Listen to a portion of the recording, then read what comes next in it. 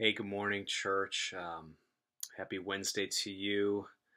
Last night at our prayer time, we started by looking at Psalm 130, and we just read it and just reflected on it and prayed from it. It's just a beautiful passage of scripture. And so I just wanted to read it for you and to just say a brief prayer on this Wednesday morning for us. So, Psalm 130.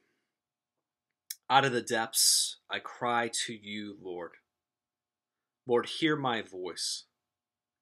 Let your ears be attentive to my cry for mercy. If you, Lord, kept a record of sins, Lord, who could stand?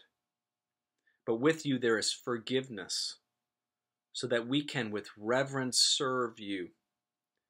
I wait for the Lord, my whole being waits, and in his word I put my hope. I wait for the Lord. More than watchmen wait for the morning. More than watchmen wait for the morning. Israel, put your hope in the Lord.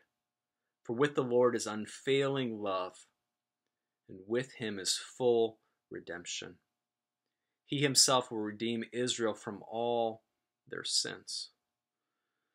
God, we thank you so much for your word, how it speaks to us, how it reminds us, even in Psalm 130, that we can cry out to you, that we can call upon you in our pain, in our distress, in our worry, and that you listen to the cries of your people.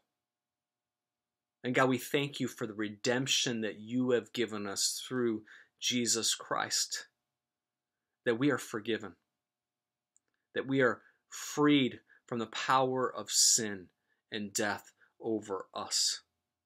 And God, we want to wait upon you, especially during this time of so much craziness in our world.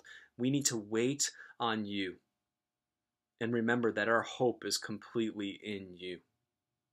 So I pray today for us as a church that you would call us more deeply to yourself, and that we would be a people who are unshaken because our hope is in you.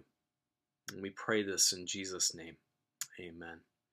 Church, I want to just invite you, just if you need a place to go in Scripture this week, go to Psalm 130 and just read it slowly, pray over it, and just soak it in. And I hope you have a great day, and I'll see you soon.